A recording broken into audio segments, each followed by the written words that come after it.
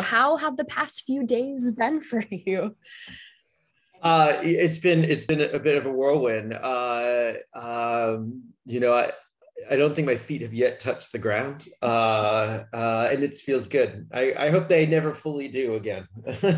Yeah, I don't blame you. I can't imagine standing on that Tony stage and just looking out to the crowd, seeing all these Broadway stars, and it's just like you're accepting your award. How was that feeling for you?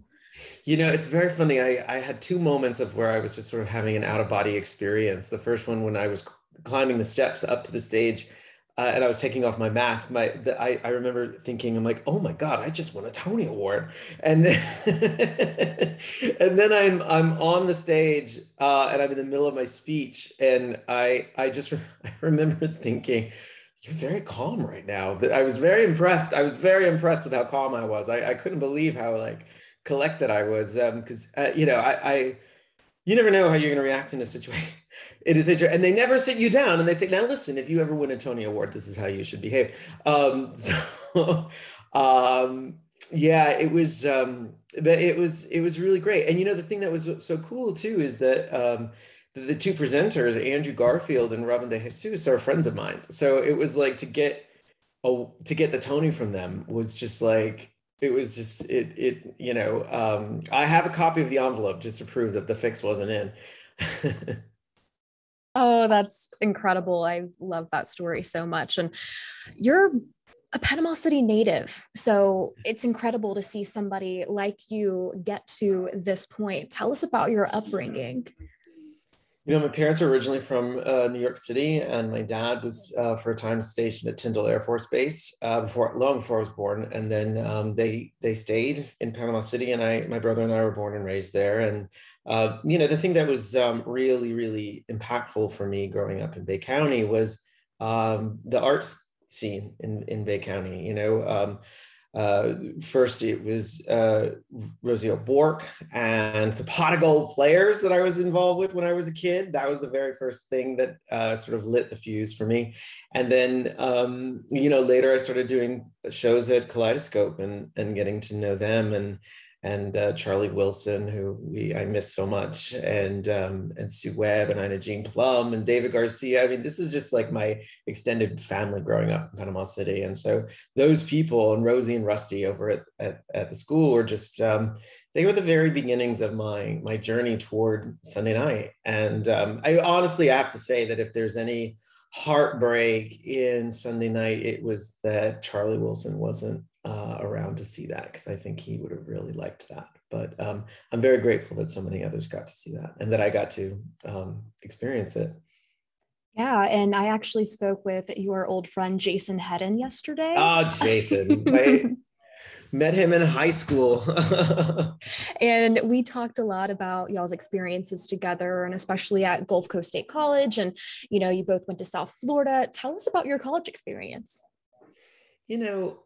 Jason and I were roommates in Tampa, and it was there that I learned to take risks. I think the thing that, I'm really grateful that I studied acting in college, even though I really sort of had no business being an actor. I found that out a little later, but one of the first things they teach you in acting school is how to make yourself uncomfortable. And it's, you cannot be a successful actor without frightening yourself a little bit. And it was a valuable lesson that they taught us at USF, and I took that into the world with me as a writer. And I wrote, with The Inheritance, I in many ways I wrote the things that frightened me, and because of that too, that I was actually able to help these actors with their performances as the writer of the play, help them make decisions that frighten them. I think I'm very, very proud of winning the Tony myself for Best Play. And the thing that I'm almost even prouder about is Andrew Burnap winning the Best Actor Tony for playing this role that I created of Toby. I mean, I'm very happy for Lois as well. But Andrew Toby is a role that comes from me, comes from my experience, and he and I spent years crafting the role together, and I spent years watching him grow as an actor and frighten himself and challenge himself. And I think all of that does come back to your question of like, what did I learn in school? I learned how to take chances, and I learned how to really sort of push myself out of my comfort zone. I love that. That's a great story for sure. And I want to know more about how you put The Inheritance together. It's obviously a two-part epic, several hours long. I know it took you longer than several hours to make the play, to write the play. Yeah. Tell me about it.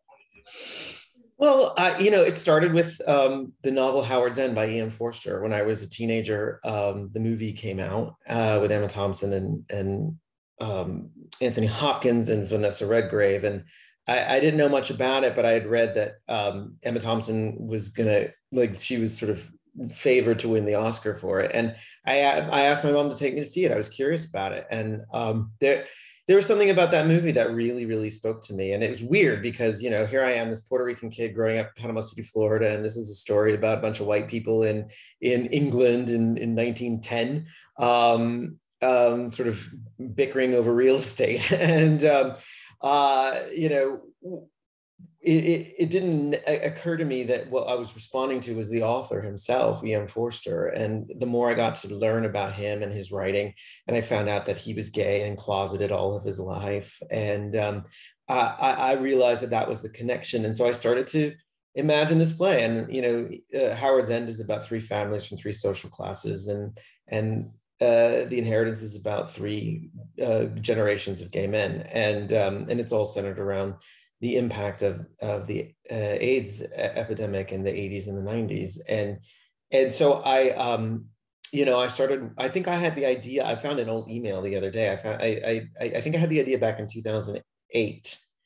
I didn't start actually writing it. I didn't start putting it together until about 2013.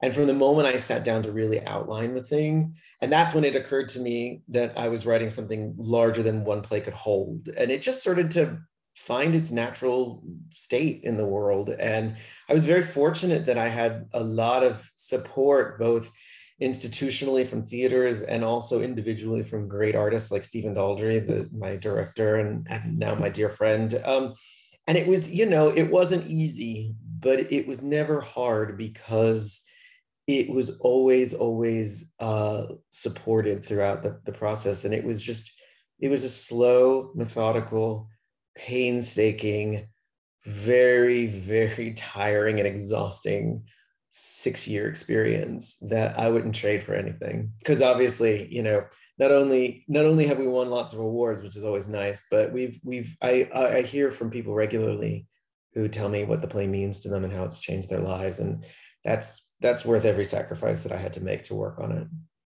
Absolutely. And then also it premiered in London a couple of years ago. How was the process of getting it onto Broadway in New York City? The thing about Broadway is talking about Howard's End being about real estate. Broadway is often just about real estate. I mean, it's about much more than real estate, but often it comes down to real estate. And that's just simply, there are X number of theaters available. And when you consider the fact that Lion King's been running for 20 some odd years, and Phantom's been running for 30 some odd years, and Chicago's been running for 25 years, it's fewer theaters than you think, right? And so you've got a lot of plays and musicals wanting to come to Broadway that are vying for a handful of theaters every season. And not only that, but musicals are usually favored over plays because they have a better chance of succeeding financially, right? So it's a business. We got very lucky in that we were successful in London. We sold out at the Young Vic. We did really great business in the West End. We won every award in the West End, which is always a good thing. And people were really supportive of the play. And so we ultimately had less trouble than most 7-hour plays about gay men and HIV getting to Broadway. And we had the amazing Schubert organization, who owns half of the theaters on Broadway, really, really behind us. And so when the right theater became available, we were given it, and that's when we went. It's really interesting. I never knew what that kind of process was like. So that's cool to hear from this source. Yeah. And then also, Matthew, what's next for you? I heard you're going to be working on the adaptation of The Bodyguard. So does that mean the Oscars next? Maybe even an EGOT for you? Yeah, that Grammy is going to be hard for a playwright to get, I think, but I need to obviously You can find a way. Well, you know, I'll tell you what I need to do is make a polka album and get that Grammy that way. Yeah, I'm working on a couple of film projects, and most recently, I started working on this remake of The Bodyguard, which has been so much fun to be given the opportunity to reimagine and to take something that is sort of like pretty classic cinema from my youth and rethink it. Has been a great, and the Warner Brothers who's making the film, they just sort of gave me an empty playground and told me to, you know, build whatever I want on it, and they've given me so much support and leeway to create my own version of The Bodyguard, and so that's been a lot of fun, and so that's what I'm working on right now.